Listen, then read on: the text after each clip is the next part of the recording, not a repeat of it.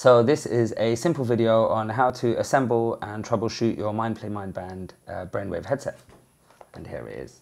So first thing we're going to do is we're going to open the box and pull out all the content so you can see what you should have in the box. So number one is the assembly guide. You've got the main Bluetooth unit. You have the headband. And then here on the side you have a little package with your, there we go. So we've got charger cable, ear clip,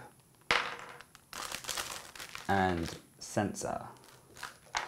So now we've got everything out of the box, what we're going to do is put our MyndBand unit together. First thing we want to do while we put our unit together is to put the main Bluetooth unit on charge, because it will be flat by the time it arrives. Take your charger cable, plug it into your HDMI port till you get a click. You want to look for any available USB port. Plug it in, and what you will see within about 10 seconds is a red charging light. If it's charging red and blue, don't worry, the blue will turn off after 60 seconds, it's just initializing. Right, so while that's charging, what we can do is put our MyndBand together. We start by taking the band, open it up with the logo facing outwards, and we grab our sensor unit. Now with the sensor, it's Velcro, so it'll attach directly, and you want to attach it roughly about 1 centimeter away from where the Y ends on the inside, and then you'll see you've got a small hole. What you want to do is feed through the HDMI and the jack.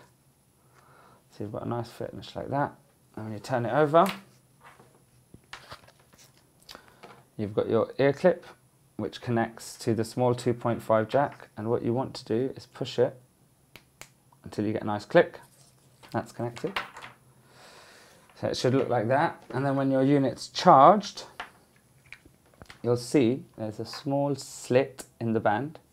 What you want to do is take your unit, slide it gently through,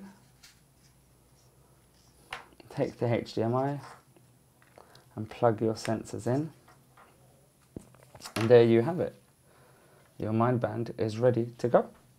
Okay, so now that we've got the MyndBand assembled, it's important to get your fitting right. The first thing is, you have one active electrode inside the headband. This must be placed just above your left eyebrow. So roughly 1 centimeter to 1 inch above your left eyebrow. Let me show you. So that's going to be like that. I'm going to put it on. You need to make sure there's no hair between the sensor and your skin. Get a good fit on your headband. What you want to do then is just clip onto your earlobe, and then you can just put the wire behind your ear and you're good to go.